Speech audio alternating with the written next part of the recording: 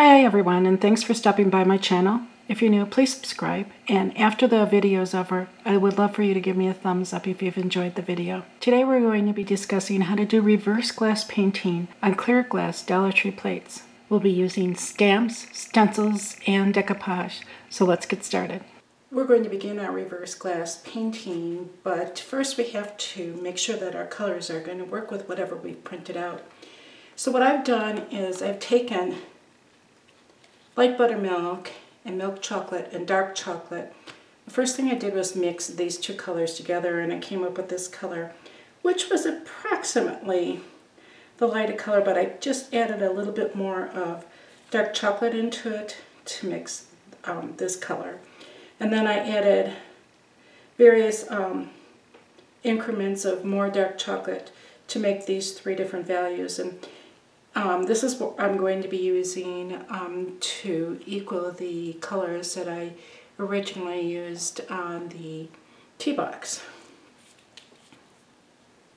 So when you're reversing what you do on glass, the first thing you want to do is make sure that your glass is nice and clean. And so what I did last on the tea box is what I will do first. We're also going to come in and learn how to decoupage an image onto here using the dishwasher safe decoupage, so everything will match really well. So what I want to make sure is, I want to make sure that there's absolutely no particles, no dirt, and I just got some paint on here. So what I do is I have, this is rubbing alcohol, and I'm going to just clean this up really quick and make sure that I have absolutely nothing on here. So I'm going to begin with the color that I originally started with the sponging, and that will be my lightest color. So again, I've loaded this into my sponge so that I can see how the sponge looks naturally. It's not globbed with paint. And again, this is our glossy enamels, so these are made for glass. So I'm going to come in and very lightly touch down, and I'm creating a little bit of the texture.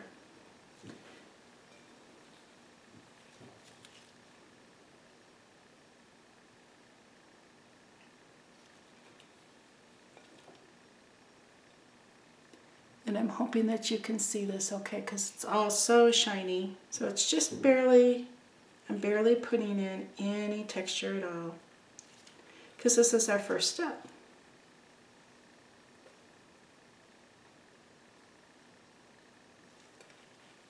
Now at the same time, I've got a little luncheon plate here. I'm going to do the same exact thing while I still have this paint on here. So you do not need a lot of this paint. You want to keep it out of the center. And I'm wearing gloves so that the oils from my hand does not get onto the glass. Now I have an old brush, and I'm going to just open this up by pulling it really hard. It's easy to do with your rubber gloves on. And you can see this makes a great scruffy brush. So I'm going to go in my darker color first, because that's going to show through, and I'm going to go right around, and I'm touching ever so lightly.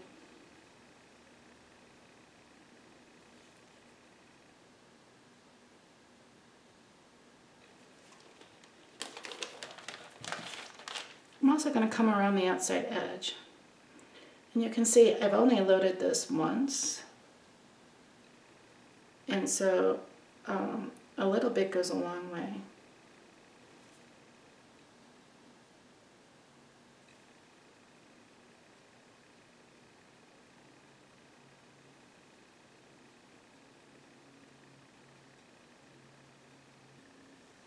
Okay, then I'm going to come in with that medium brown, and I'm going to do the same thing, and I'm going to go over this, and I'll start back where I originally started. Because then what's going to happen is you're going to see the dark just a little bit, and then the lighter color on the outside.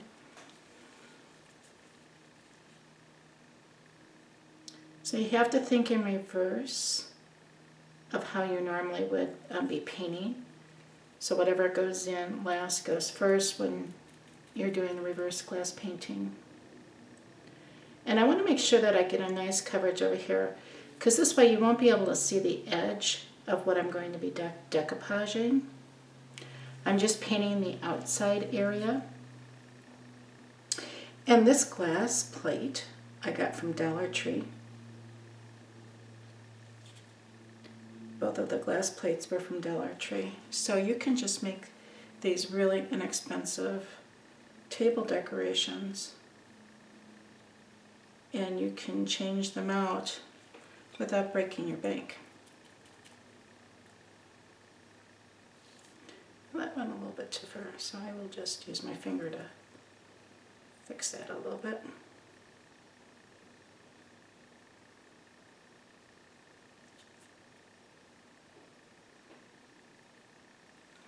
And then I'm going to quickly do the outer edge just like I did before. And I will speed up the film since we were doing the same thing.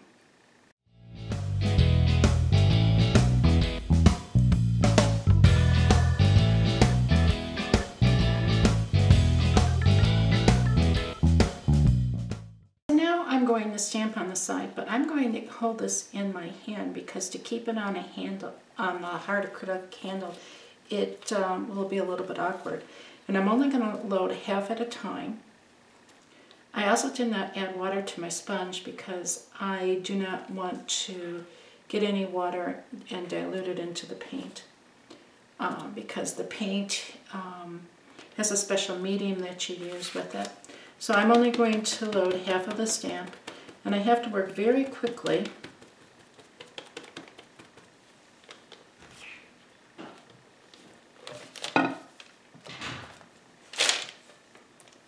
So I'm going to hold this like on an angle and just take and press it. And I'm just trying to give a little bit of the images. I'm just trying to impress some of the images that were on the original design. So it's not going to look perfect, and that's fine. We don't care if it looks perfect.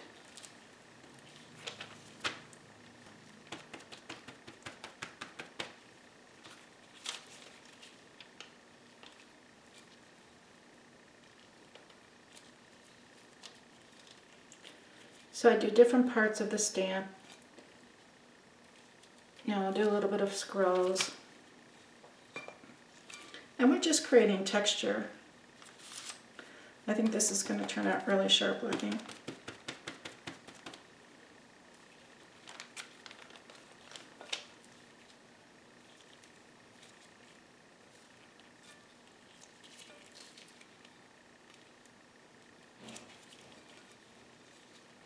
So there's a trick to working on glass with a stamp because it's going to wiggle around.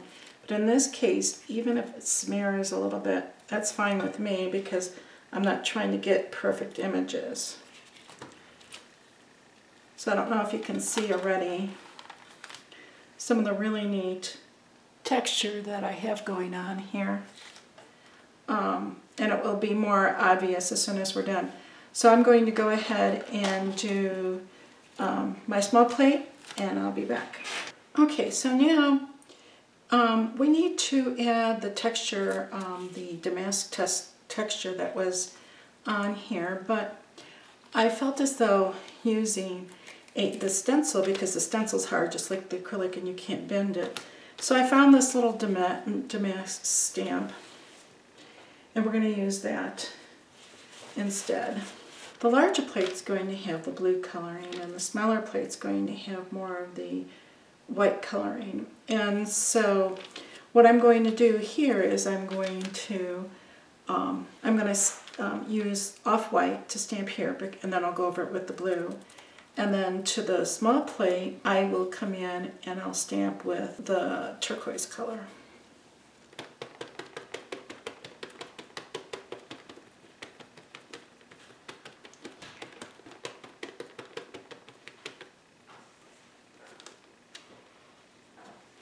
Okay, And again, I'm going to just very lightly put it down and press, lift up. Try to get 2 with each impression, that's good. I think I'm going to just load half.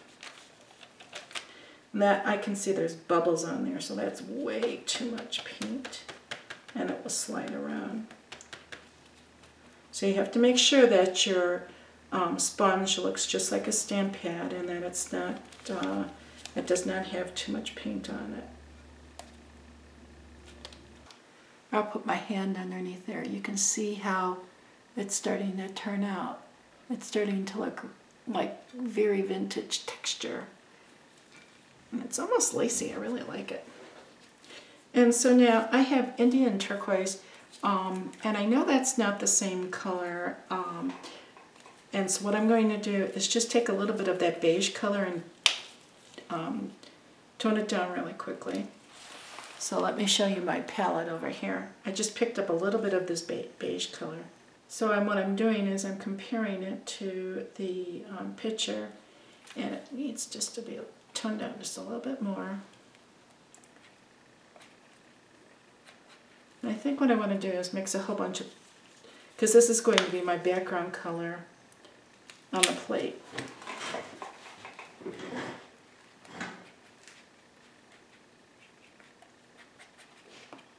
And I'm also going to take just a little bit of my off-white color, because it was just a little bit lighter blue.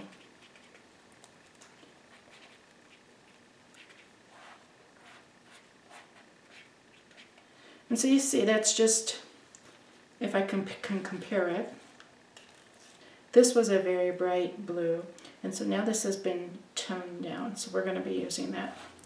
And I'll just mix that right into it. If you don't want to mix colors, that's fine with me. You can have it nice and bright. I'm just trying to show you what I'm doing. Okay, and so what I'm going to do now is I'm going to just load half of this again. So now with this, I'm not going to try to create too much texture.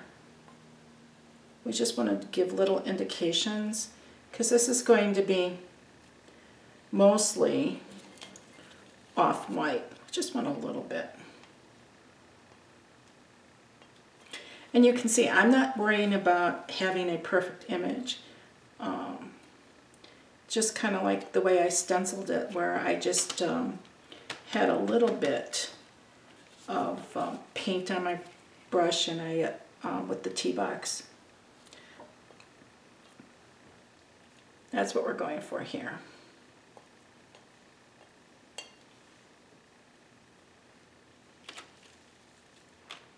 Okay, and I can see just a little bit of the blue coming through, and it's creating some more texture. I really like that. I have a dry brush, and I'm loading this into the blue now.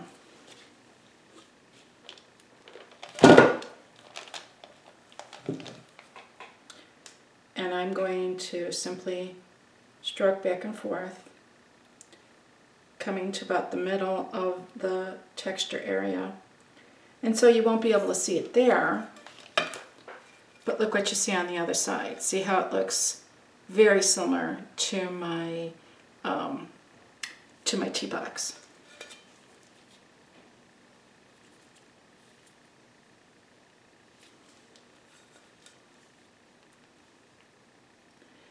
And I'm probably going to put one coat on, allow it to dry, and then I'll put a second coat on.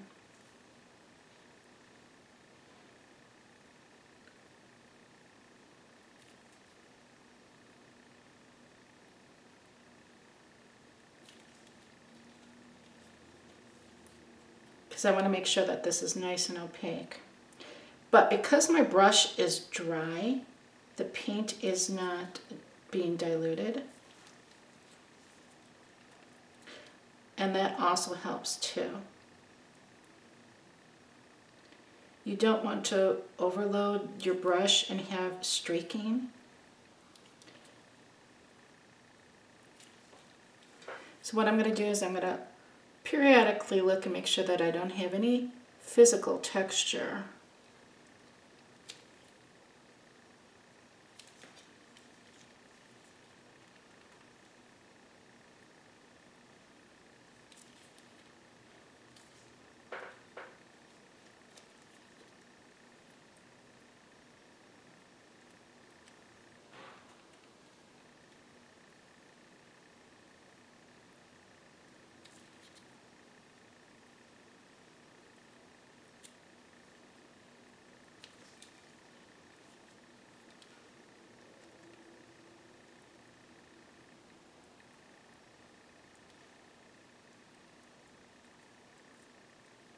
I'm going to put this to the side and then I'm going to do the small plate.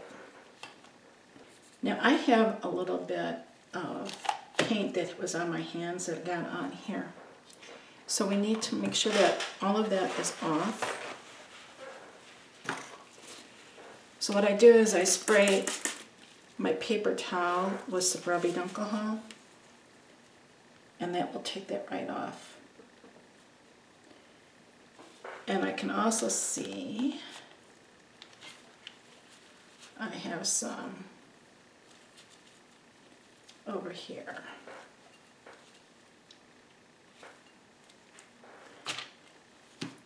And the problem is I've got paint on my gloves, but I don't want to take my gloves off yet. So now what I'm going to do is I'm going to come in and I'm going to put the off-white on here. And this is the same off-white color that we were using.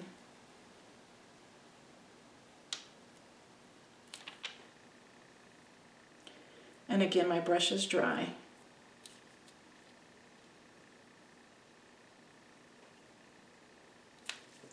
So you can see when I flip it over how it has all the texture showing through it, the blues and everything.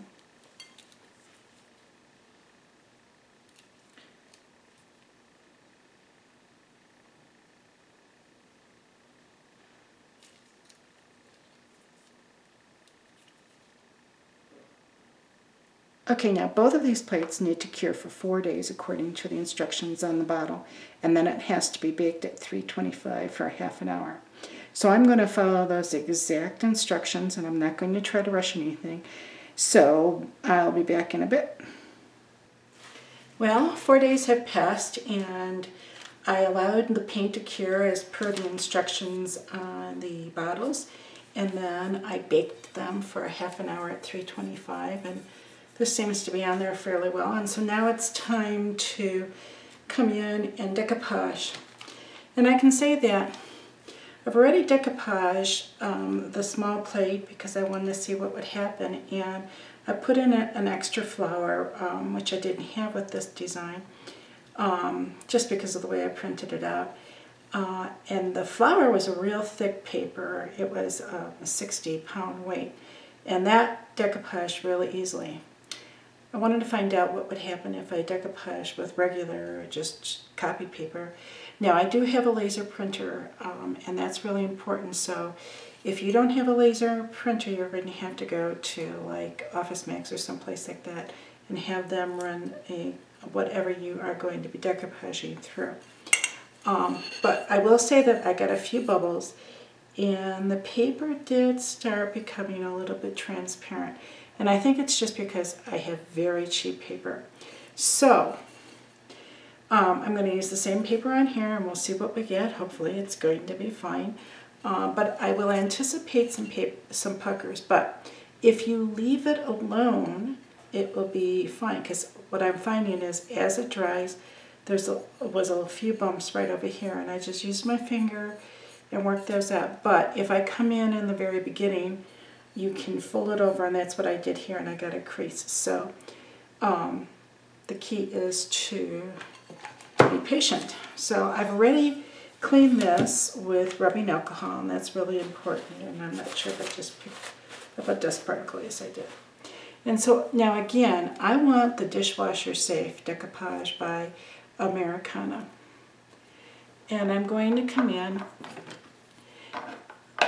and I have a dry brush, and I'm going to use a very liberal amount of this dishwasher safe decoupage.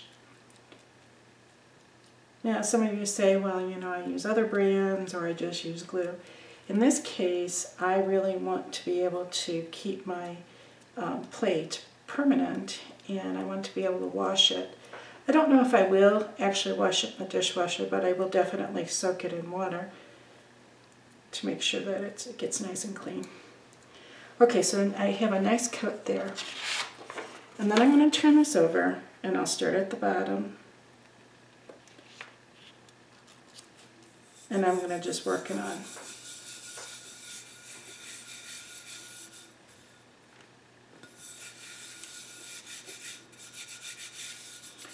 And so then I'm going to take my brayer and brayer over it. And what's really interesting is I didn't really get very many puckers on here.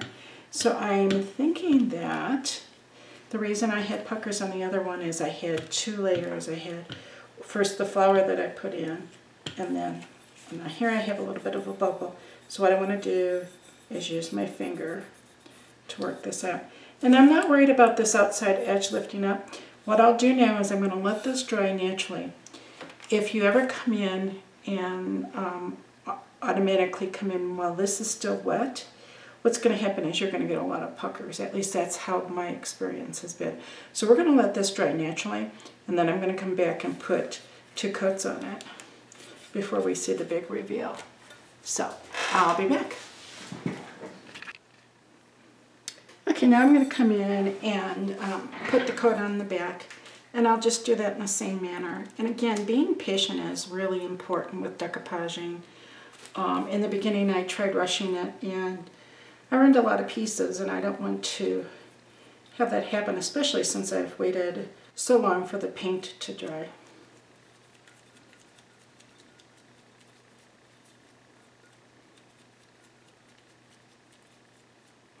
Now I'm going to put a lot of coats on here, and right now I'm going around the outside edges and going underneath anything that's not sealed, because we don't want to have any water seeping up.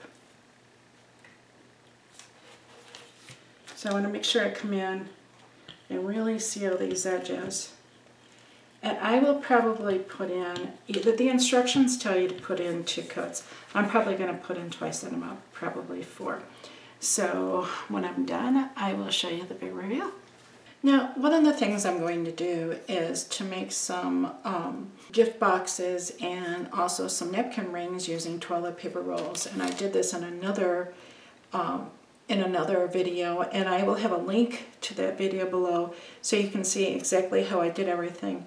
But what is a little bit different here is I want to stamp on the toilet paper roll, and that's kind of hard to do. So I want to show you how I approach it. I'm working with Americana regular acrylics. Now, I only use the glass paints on the glass itself. So I base coated this with light buttermilk. And so I'm going to approach this in the same way. So what I'm going to do is come over here, and then I'm going to just roll the impression onto it. And so I'll load it again.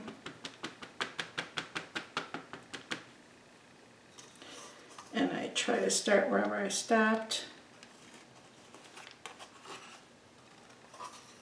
And so that's how I get the impression all the way around. And then I'll come and do the sides, but I wanted to show you this, and then I'll show you what I do with them in a little bit.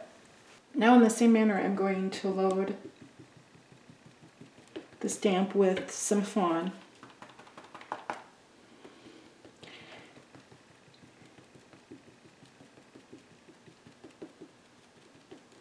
And because this is a bigger stamp, we can roll the whole roll on here. And I'm just pressing and then trying to get my hands out of the way. So I was able to get the entire toilet paper roll with that. And I impressed the blue one in the same manner.